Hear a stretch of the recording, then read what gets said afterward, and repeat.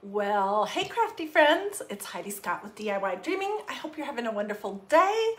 On this video tutorial, I'm going to show you how you can turn some cruddy paintbrushes or new ones, just inexpensive chip brushes, into the most adorable Santa ornaments. And I'm going to show you a variety of them. But anyways, super cute, really easy, and you guys, this would be such a fun project to do with your kids and grandkids. So as you're hopping on, say hi, let me know where you're watching from. Feel free to sprinkle, that's what helps my little business here. Feel free to ask questions. At the very end, I'll get you links because we're going to use two adorable stencils for this project. And I want to remember also to show you some other ornaments that I'm working on. So stay with me. I am doing some super cute stuff. So stay with me to the end and we'll talk about that if I remember. Okay, so basically what we're going to do is we're turning cruddy brushes into little Santas. This part right here is Santa's top of his hat. This part right here is going to be the band of fur around the top of his hat. This down here is his beard. And we're going to use these little white pom-poms, but you could use whatever you have for his nose. And we're going to use this fabric that I bought yesterday at Walmart for the hat. Okay? And then we're using your choice. It's up to you. Whether you like white craft paint or creamy color. They both look great. I think I have examples of both here, but for today I'm using white. And then we're gonna use some red craft paint, your choice of color. Okay, so let's start at the very beginning. All right, the first thing you're gonna want to do is create Santa's beard, okay? And to do that, like I said, your paintbrush can be as cruddy as you like. Don't throw them away, save them, because you can use them for this project. Even if they're yucky up here, it absolutely does not matter. So I'm just opening up my little thing of Waverly White Matte Finish No Prep Acrylic Paint from Walmart, and I'm sticking my brush in. And I just am trying to get it on all of my bristles, whatever, okay? That's what it looks like. It's messy. And then in a bowl, I'm just gonna I want his beard to look kind of messy. So however you wanna spread the things around, and then you can leave it like this to dry. It's perfectly okay if you get paint here. It's probably not the best to get the paint clear up here. So let me get a wipe and I'm gonna clean that off because that'll be something we'll be painting over with red. I'm a messy crafter. How about you? So I see lots of people on. You guys, this is such a cute project. Oh my gosh. And I have so many fun things coming up. Of course, we'll still be doing some projects that are, you know, fall, Thanksgiving related. We'll be doing some that are not any season related. And we're starting to really amp up the Christmas kind of stuff. So I hope you like what you're seeing here at DiyDreaming. Okay, just getting that off my hands. So this is what we have. And I'm gonna leave that to dry a few hours. If you use the creamy color, this is kind of what it looks like compared to this. Either way is just fine. Use whatever you have on hand. No need to go out and buy a different kind of white or creamy colored paint. Okay, the next step is to paint our paintbrush. And I did the beard on this one earlier today so that I could just jump right ahead and show you all the steps. We're getting to the really cute part, so stay with me. Oh my gosh, this is such an adorable project. I have been saving, I've got some that are finished over here. I had been saving my brushes for a while in anticipation of doing this project. And, okay, where did I get the idea? Well, I think somewhere along the way, on Pinterest maybe, I saw a Santa paintbrush, but it didn't look like my Santa paintbrush. So I just started thinking about my red and cream Christmas tree that I'm doing this year. And I put my own spin on an idea that I saw on multiple places. So this is Heidi's version of a Santa paintbrush. And here's something to tell you. Okay, Santa's hat does not have to be red. If you're doing a black and white tree, you could do his hat black. Or if you're doing grays, you could do his hat gray. Or if you're doing purple or teal or whatever, you can do his hat any color you want, because it'll still be obvious that it's Santa, even if it's not your traditional Christmas colors. And my normal style would be to do gray. But I'm going way out there this year with all this red. So, and I'm having a ton of fun. Okay, so I just put, you know, one messy coat on here. And I would probably come back, can you see where the word's on it? I would come back in an hour or something and put one more coat of red so that you're, so that we don't see the words on the paintbrush. And again, any kind of red paint works just fine. Okay, so let's go on to the next step. The next step is to decorate. Oh, and by the way, you can just buy brand new brushes. If you don't have any yucky ones, they work too. And you can get the least, look on Amazon, you know, look at your local hardware store, look in your garage, and they can be however big or small you want. So I just wanted to make sure that you knew that it doesn't have to be only used yucky brushes. It could be brand new too. Okay, so then the next step was, after I painted and I had the beard on, I went outside and I sprayed a good coat on the front and back of this matte clear spray sealer. This is Rust-Oleum brand, American Accents 2x Ultra Cover Matte Clear. It came from Walmart, but you can use whatever kind. And if you like glossy, if you want it shiny, then choose a gloss. But I use this stuff all the time, and it's, you know, $4-ish, and it lasts a long time. So I recommend that. Okay, so this one right here does not have the beard on it yet. I'll come back and do that later. But I just wanted to show you the next step because it's so cute. And I have some examples over here that you're just gonna absolutely die when you see them. Okay, so I'm doing a bunch of ornaments on my tree this year that have either this ticking stripe or polka dots. And if you want to be able to keep up with some of the projects that we're doing, these two stencils would be a good choice. And then grab some red and some white and probably some black chalk paste as well. And I'll get you links when I'm all finished. But let's use this one for now. Okay, so I'm going to choose which side, and honestly, it does not matter one single bit. I sprayed it because I want a crisp outline.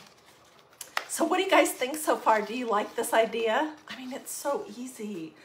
If you do, I would love it if you would sprinkle. And if you don't know what that means, it's just, there's a little button that says S-H-A-R-E below here, and you just click that and put this video on your social media so your friends and family can see. And that's all there is to it. So I would love it if you would sprinkle, which is S-H-A-R-E. There's a little button down here. Okay, so I've just laid my stencil on, and we're gonna use white chalk paste because this is red. We're decorating Santa's hat. I have two versions of it to show you. So I'm just gonna take some chalk paste and very easily and quickly,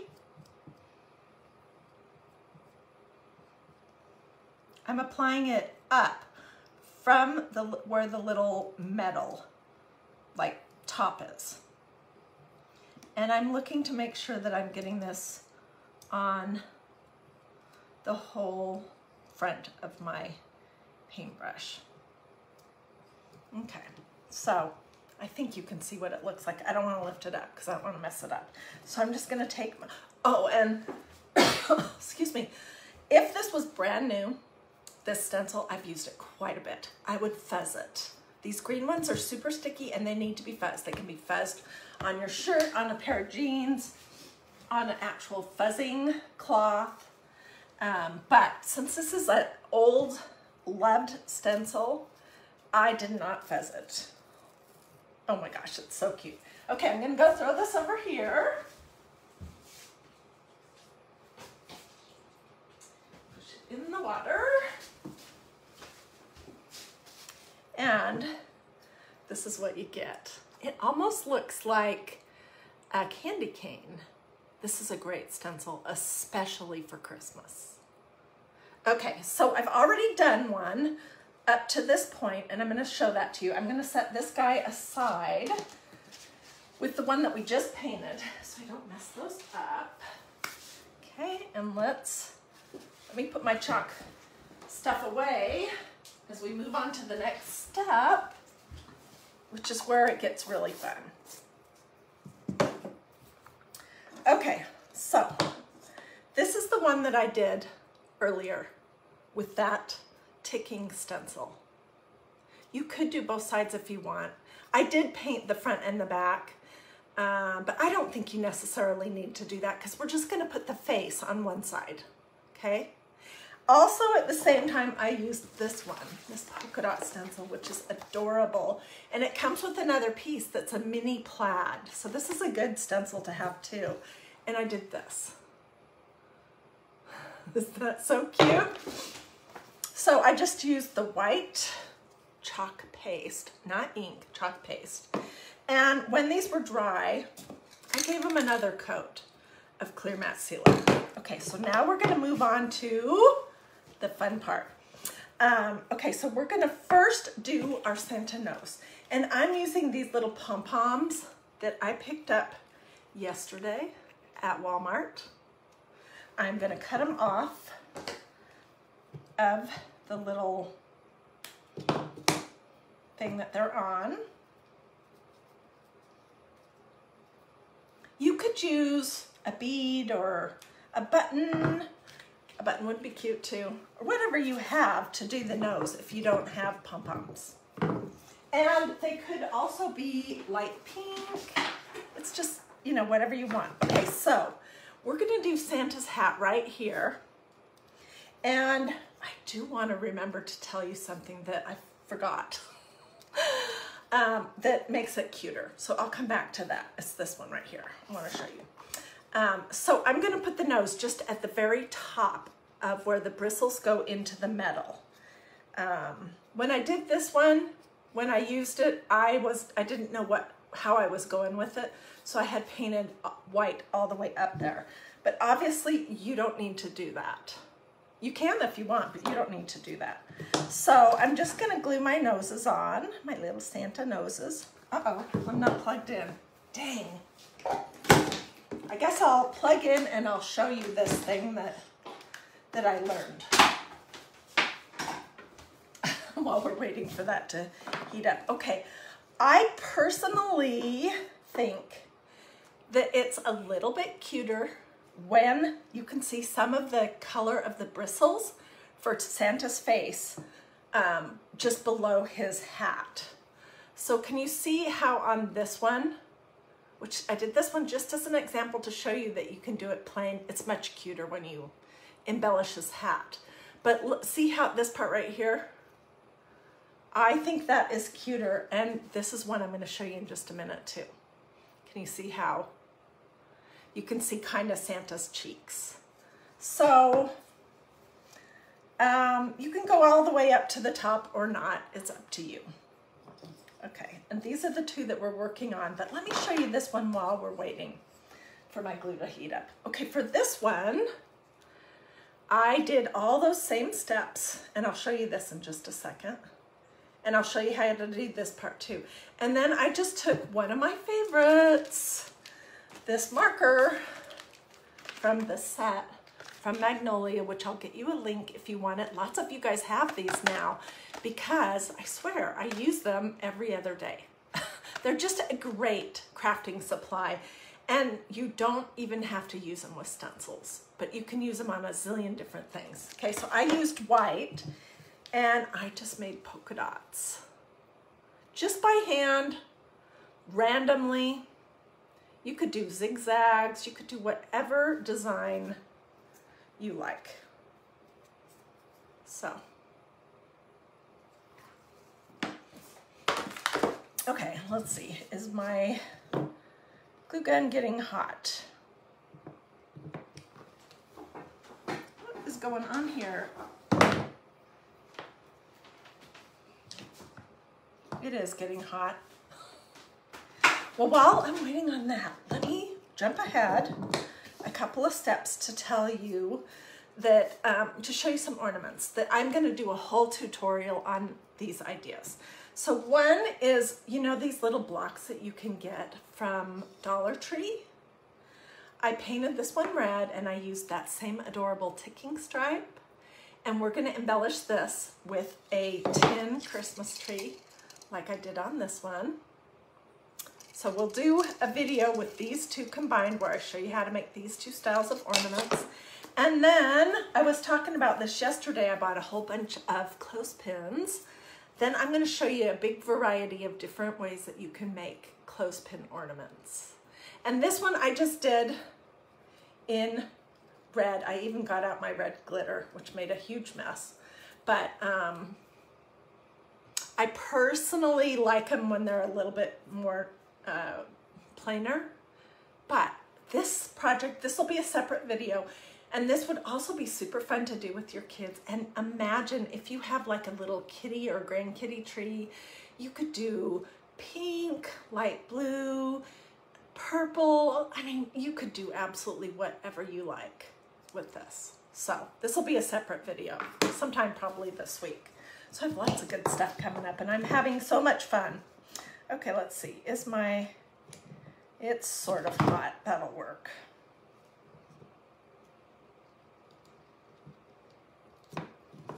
Okay, can you see where I put Santa's nose? Just right below the silver band. Let's do it on this one. And don't worry if you get the silver band messy, because we're gonna cover it up, okay?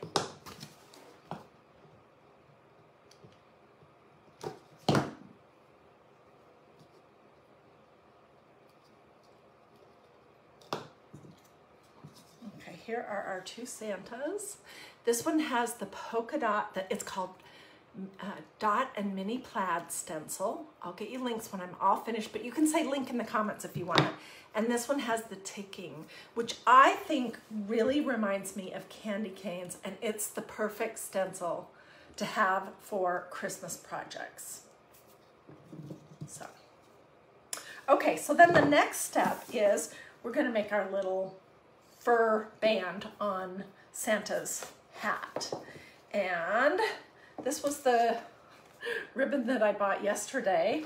So let me see how big it needs to be.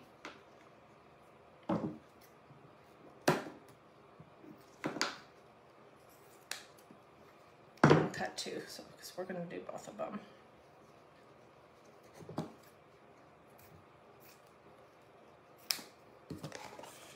Okay, and this by itself, this way would be way too wide.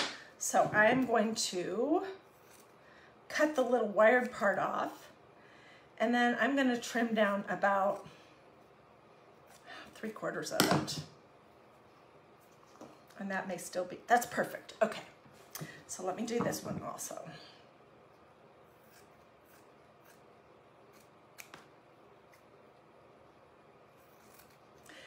This fur wired ribbon came from Walmart yesterday. I did a whole video yesterday of all the amazing stuff that I picked up at Walmart. I got some amazing Christmas ornaments, some great craft supplies, and this was one of the things that I got. It was in the Christmas section, but if you missed that video, it's here, and it may give you some ideas.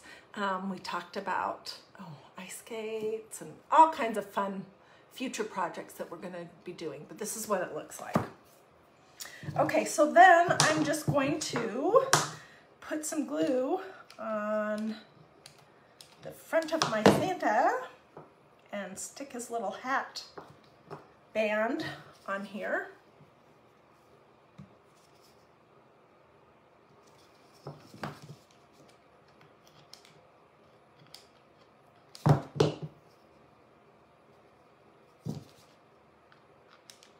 We'll just wrap this around.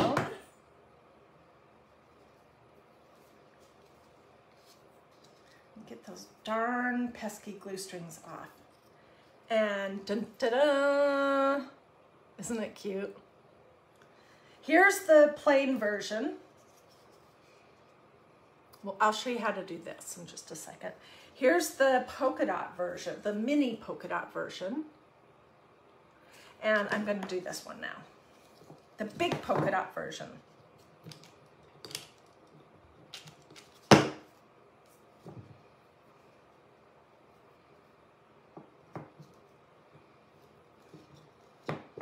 This kind of reminds me a little bit of that whole gnome craze that's going on, or that's been going on for a while, where you can't see the eyes or the top of the head, you can just see the beard and the nose.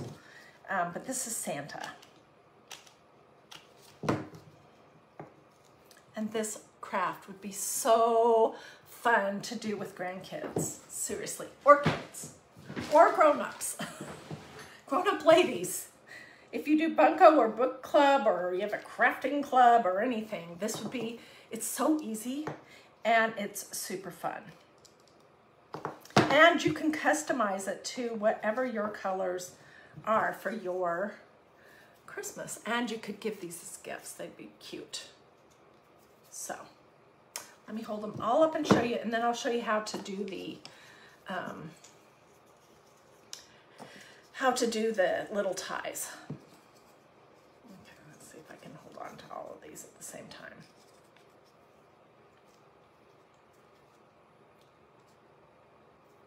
Without covering it all up. I'll get pictures. Okay, so what I did to create this tie to hang this on my tree was I took some of this red gross grain ribbon that I showed you guys yesterday from Walmart. What I like about this is it's not shiny, and it's the perfect width. So just cut yourself a long piece. You can always cut it shorter. And I folded it in half roughly.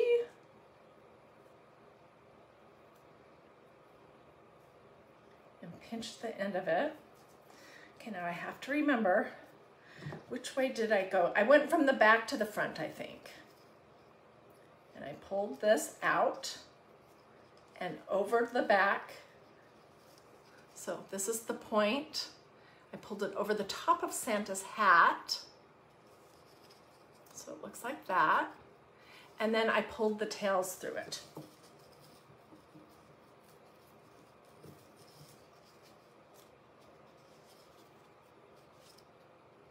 And then you just end up with kind of a little knot on the back. And then, so can you guys see that? You could hang it however you want. I just wanted the hanging to kind of disappear. Then I just put some glue on the back top and pushed it into that. And then I will tie a knot up here at the top, maybe.